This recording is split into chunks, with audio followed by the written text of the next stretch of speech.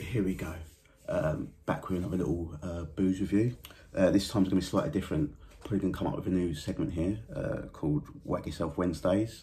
So I know I like to discover new ciders, new beers and new pubs when the pubs are open. But I'm going to do something slightly different today. I'm going to go back to some old classics.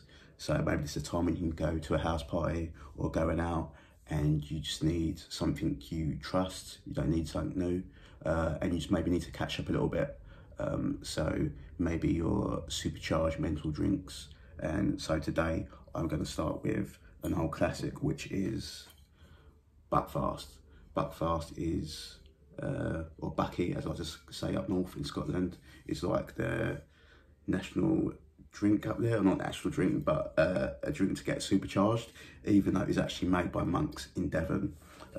My favourite bit on the bottle of the Buckfast is about the name Tonic Wine does not imply health giving or medicinal properties.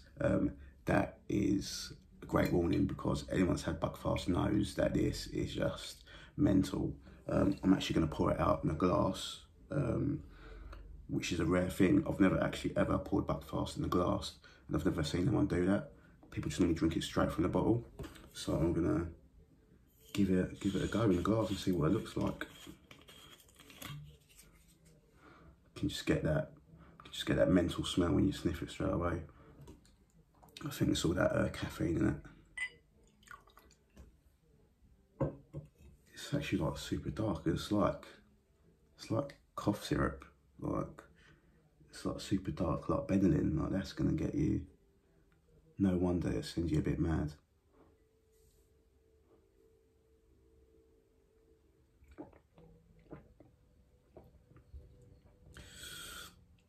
For a 15%, to me, it doesn't actually taste that bad, but it's got that weird like caffeine like aftertaste, which is like, it's not like any other wine, because it's like super sweet, but like super sweet in a syrup kind of version.